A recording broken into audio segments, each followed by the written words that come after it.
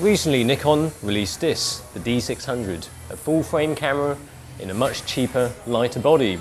It may be in a class below the 5D Mark III and the D800, but they should be compared. I mean, why should you spend more for these when you've got this, the D600?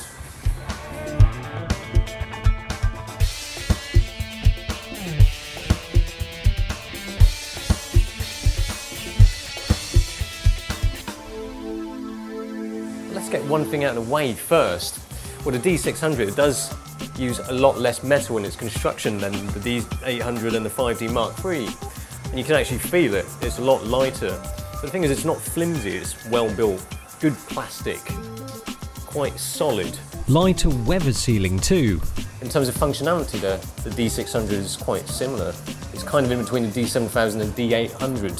Same buttons, same places. 100% accuracy viewfinders all round, although some things are missing in the D600. But the thing is, when you look at the front of it, it's missing one crucial thing of the D800, that PC sync socket. There's also a difference in terms of maximum shutter speed.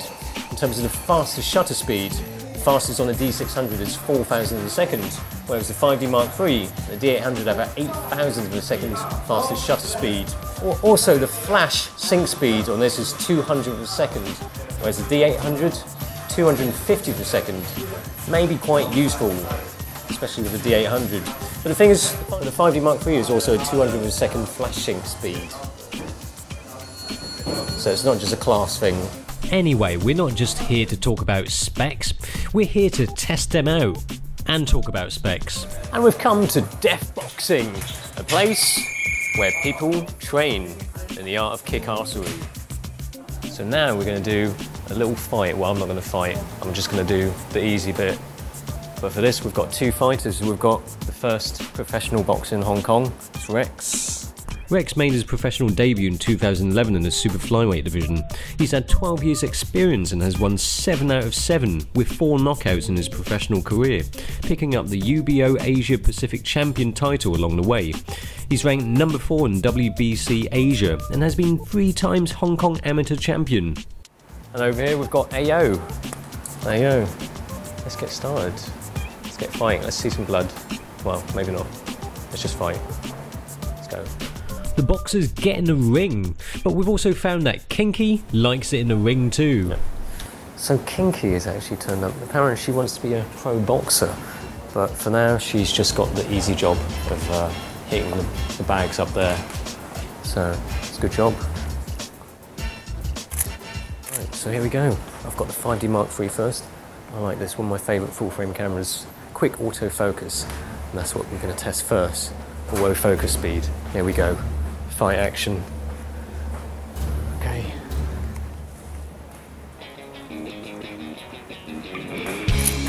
Oh, look at that.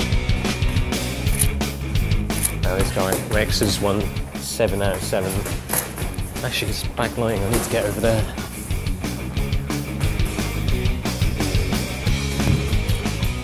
Killing machines. Killing machines.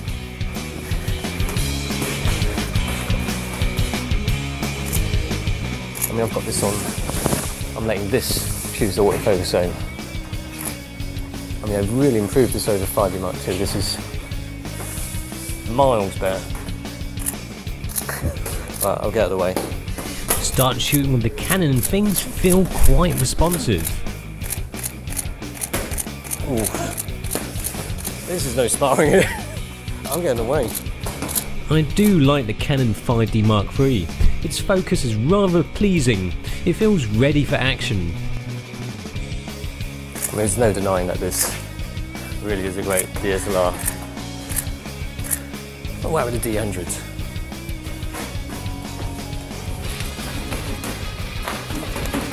Oh, get some action here. Must have been doing too many Canon reviews recently. Can't even mount a Nikkor. Oops, it's getting close to this side. Luckily I've got one of these. Actually, I'll leave that, it's heavy. There we go. And I find it's easier to change to autofocus zones. It seems more intuitive to have the autofocus zone changing thing. down here. Oh, Kinky's enjoying it. She's learning some stuff here.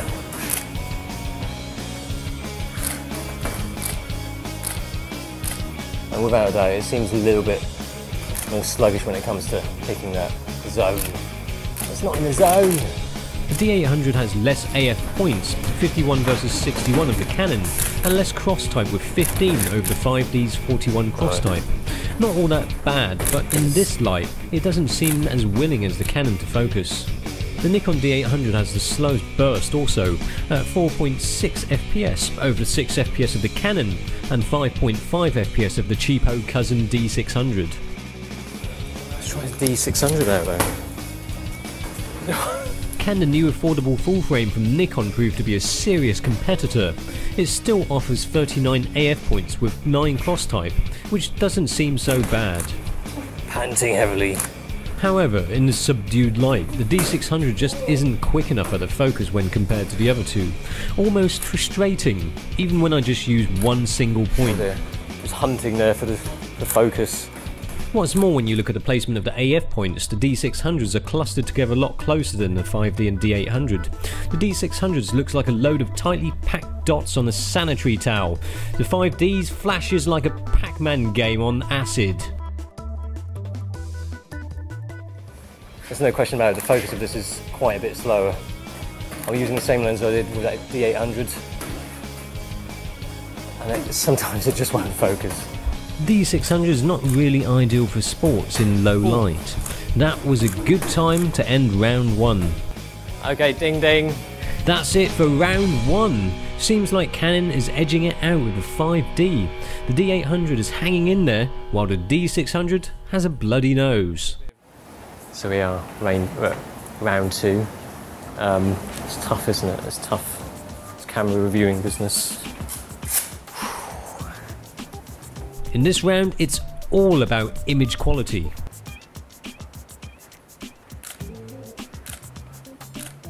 Tell you what though, this D800 is ridiculous. File size is massive.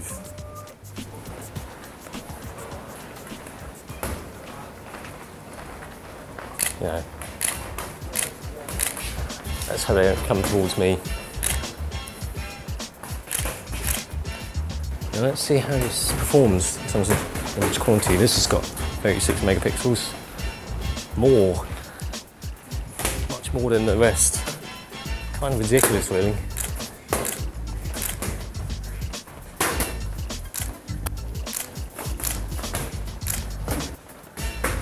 In some ways we already know about how well this performs.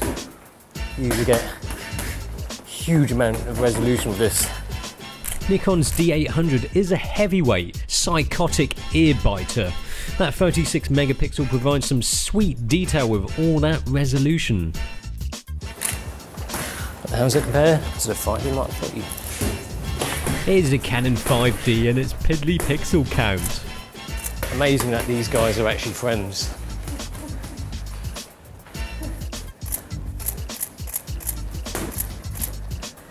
Alright, I'll get back. You know, the Canon has 22.3 megapixels, the lowest of the lot. You know, 22 megapixels is still pretty bloody good. You won't be able to see much difference, even on a big monitor. The D600 has almost 2 megapixels more than this. Doesn't really matter. Let's find out. Now, the D600 is said to have better dynamic range than a 5D Mark III. Doesn't really matter. You have better things to worry about than the minute difference here.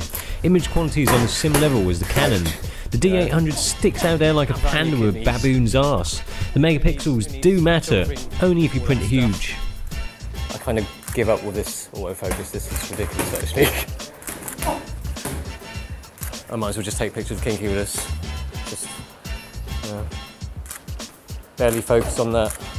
You won't see much magic crap. Wow, that's amazing differences in practice. I kind of want to see how they perform in terms of noise, but Kinky wanted to open a can of smackdown on someone. And then my head comes off. Fatality. you know, hit them. They're trained at being, you know, not me. There we go.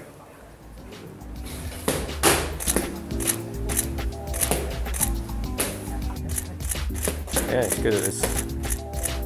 Why she wants to train up as a killer. Don't mess with her. You break her arm, she's gonna put her fist down your throat.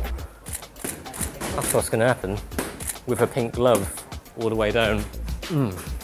Bumped up to ISO 8000, the 5D files look pretty robust. Hardly any noise. It's a killer. They've been suppressed and buried under the patio. The ISO 8000 files from the D800 are still pretty swell, but show hints of it reaching its point of usability. Nikon's D600 looks quite a competitor for the Canon 5D Mark III in terms of noise performance. I really wanted to compare some shots with the same subject, same lighting, same settings, so I went back to HQ to take some more shots, leaving Kinky to bash away at some dude. The D800 has quite a bit better detail at lower ISOs, and things with all three look good up to ISO 6400, but you can see on the D800 shot at ISO 6400 that the dark tones start to take on a colour cast.